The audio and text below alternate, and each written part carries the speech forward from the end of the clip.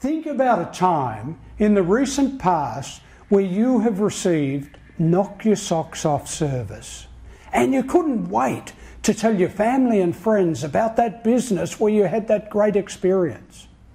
Sad, but true. When I do my customer service workshops, I open it like that.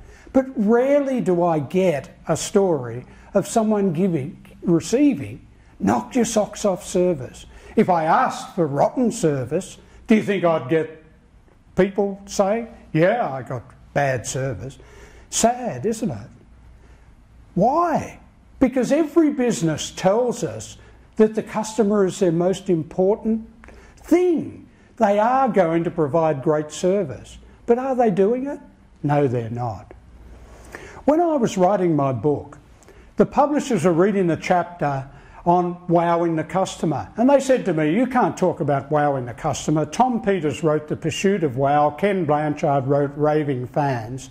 And I said, well, my dad taught me about wowing the customer over 40 years ago. I was born in a rural area in Australia and my dad was a butcher. And in that rural area, we had three core resources. We had wheat, oats and wool. And every year we had a wow week for wheat, oats and wool. And at that wow week we'd have parades and street parades and all that sort of thing. And my dad, during the wow week, he had a sign on his butcher's shop, come in and be wowed, it's wow week, we're wowing our customers. And he did all crazy little things, like he'd have a sign under the counter saying between 10 and 11 lamb chops are free. And if someone was in there between 10 and 11 and ordering their meat, they would say, oh, and I'd have 3 pounds of lamb chops. He'd pull the sign out and say, wow, lamb chops are free between 10 and 11, and have a bit of fun. And so much fun has gone out of business. So if you can find the wow factor in your business, that is the key to getting referrals. His business went like that because he was getting referrals from these people that became advocates. These customers became advocates for his business. Sit down with your team and get them to explore the wow factors. When I was about 13, I decided to put some of these principles in place. I had a paper round in Horsham, and on cold, wet days, I used to take the paper and I'd put it up on the veranda.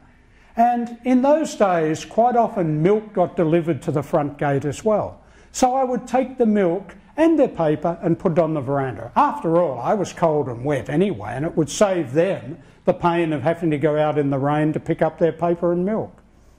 And then around the holiday season or at Christmas time, I gave them a card with their newspaper. And in that card, I thanked them for being my customer. And then when the tips came in, because as paper boys, we started our rounds about 4:30 or 5 o'clock in the morning, and the tips used to get delivered to the newsagent who would bring them out to the paper boys and paper girls.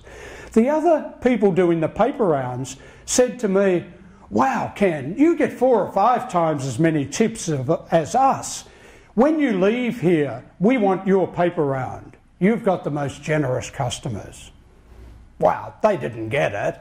They didn't know what I was doing to get those tips. So, wow your customers. Think about the things that you can create, the wow factor, to make your customers go, wow, it is fantastic doing business with this company.